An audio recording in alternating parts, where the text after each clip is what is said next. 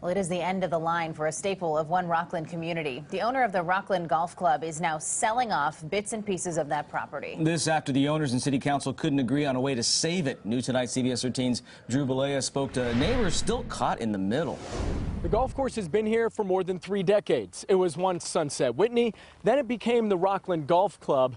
But that was all before the money, time, and patience ran out. People want a little bit of the history. Everything from banquet chairs to golf supplies and even the kitchen sink are up for sale. From the floor to the ceiling, even the ceiling itself. The owner of Rocklin Golf Club is liquidating the facilities.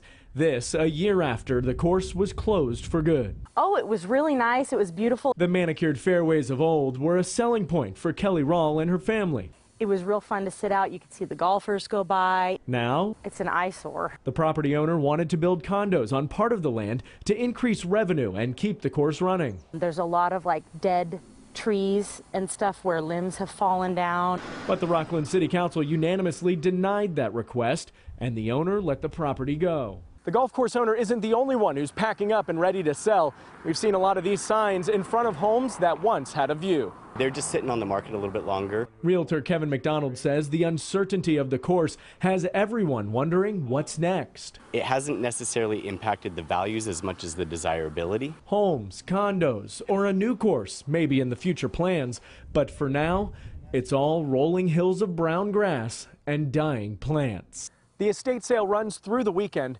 There were some prized pieces from the old Whitney mansion that were sold to the Rocklin Historical Society, but everything else must go. And Drew adds, if you want to see some of the items up for grabs, our friends over at Good Day will be at that sale tomorrow morning. It runs each day from 8 until 2.